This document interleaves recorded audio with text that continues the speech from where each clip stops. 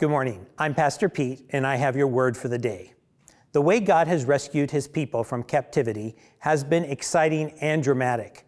That continues with today's reading as we see how God led his people out of Egypt and into the promised land.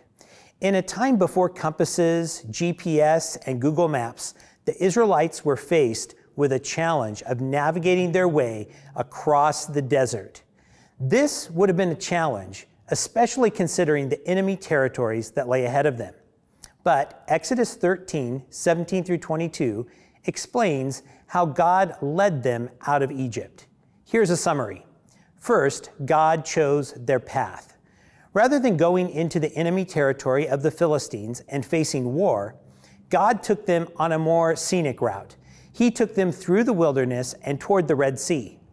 This would put them in a different challenge, but they would not have to face war. The ESV Study Bible says, before the Lord calls Israel to trust that he will fight through them, he will show them once again that he will fight for them. I like that, God fighting for them. Next, we see that God fulfilled the promise made 430 years ago. The Israelites had all kinds of luggage, goods, and supplies on this trip, but they also took the bones of Joseph with them. This reflects the promise that God made to Jacob and Joseph that he would lead the Israelites back to the promised land. Egypt would not be their home forever. Finally, God led them with clarity. God's leading was clearly seen. During the day, God led the Israelites by a pillar of cloud, and at night, he led them by a pillar of fire. This is a testimony of God's goodness. The Israelites were just learning to walk in faith and obedience. God makes it clear which way to go and that he is with them. You know, if you've ever been out in the wilderness, miles away from city lights, you know how dark it can get. God didn't leave them in the dark. He brought them light.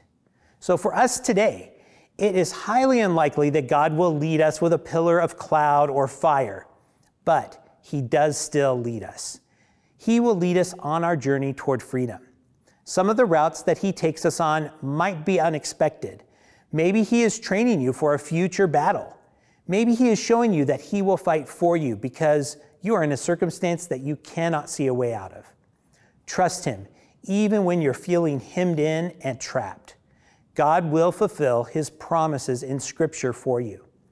Maybe one of the greatest promises comes from Philippians 1:6. It says, "And I am sure of this, that he who began a good work in you will bring it to completion at the day of Jesus Christ." Whichever path God has you on, if you're his child, through faith in Jesus, God is going to complete the work that he began in you. And don't forget, he is doing a good work. Now, at some points, it might not seem that good, but it is. Hold on to that promise. Finally, just like God led the Israelites, he will lead you with clarity. God's word clearly tells us which way we should go and how we should live. If you're reading it, if you're following it, you are sure to be on the right path. God's people can also provide wise counsel for you. If you are listening to godly counsel, you're going to be on a good path. God also opens and closes doors. If you're looking, you will see a way ahead. Roadblocks might put you on a different path, but God is doing the directing. And finally, God's Spirit leads us. We need to carefully pray and listen, and never forget that the Spirit is there to give you direction. God's words, God's people, God's providence, and God's Spirit all provide the clear leading that we need on our journey to freedom.